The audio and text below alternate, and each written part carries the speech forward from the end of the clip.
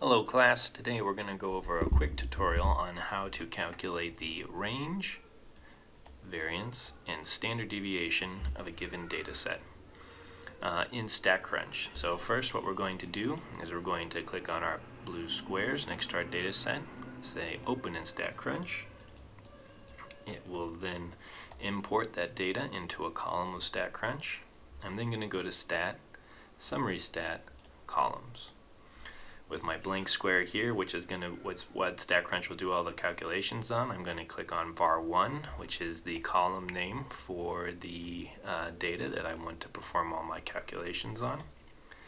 Then down here, I'm going to select the functions that I need that will be in the right-hand panel, which will be the functions that I want to calculate onto the data set. So I don't want all of these that they've already kind of put over there. So I'm going to do these in order. So first, I want to have the range, I want to have the standard deviation, and I want to have the variance. I'm going to click compute, and it's going to give me the output for all of the different functions that I selected onto my column variable, var1, and then I'm going to start inputting the answers. So the range of the sample data is 1.5. 1.5. I know that this is in inches because this is what this data set is representing. It is representing the foot lengths in inches of 11 randomly selected people taken in 1988. And a rather random data set as well. And so I know that the range fluctuates 1.5 inches from the lowest value to the max value within this data set. The standard deviation of the sample is 0.45, as I can see here. I'm supposed to round it to 2 decimal places, so I'm going to keep it at 0.45, and I'm going to use it as the inches as the data value, and then the variance of the sample data is 0.21 inches squared, and it's 0.21 because I'm going to be rounding this to 2 decimal places. My variance, total variance is 0.206, round that to 0.21 inches squared because of the formula that has to go into how we calculate variance. And so to be very brief, basically variance is calculated by the sum, and this is using a Greek symbol called sigma, of every x of I minus the mean of the data set divided by the total length of the data set, n minus 1. I'm not going to do the calculation by hand. Oh, and I forgot the most important part, squared. Okay, the square should already kind of give you a hint as to why we're using inches squared and not just inches.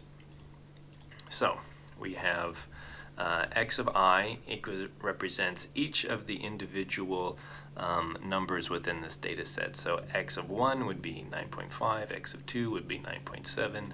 The mean is whatever the mean is. That's what this x bar stands for.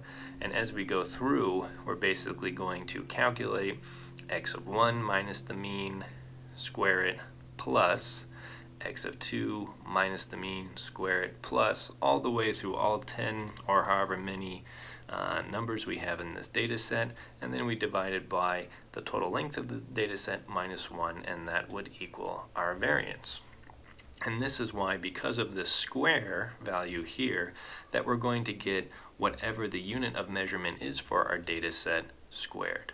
Now for standard deviation, that is not going to be squared because the formula for standard deviation, put quite simply, is variance, so this formula that we've used above, square root, and that equals standard deviation. And so this is going to effectively get rid of the square and normalize it to just the within the unit of measurement that the data set is within. So it's much easier to interpret the spread of a data using standard deviation because you do this kind of normalization step of taking the square root of the variance versus doing it, versus just looking at the variance, okay? And so one more thing I'm going to point out is also how to calculate the rule of thumb range, the range rule of thumb for standard deviation. So another way to calculate standard deviation without having to do this formula here is that you're going to take the range divided by 4. And what we know here is that the range of the data is 1.5. And we're going to divide that by 4. We'll do a quick calculation here. And that's going to equal 0.375. We know from our Statcrunch calculation that the standard deviation is 0.45, which is roughly the same. So it's not going to be exact, but it's going to kind of get you fairly close. And so without having to do all this, you can kind of do a little bit of shorthand using this formula here to calculate standard deviation. But make sure you're only using this rule here when you're asked to, versus using the actual formula within Statcrunch, which is what this question is asking us about. Alright, if you have any questions, please feel free to reach out to me. Hope the homework goes well for you, and I'll talk to you later. Bye-bye.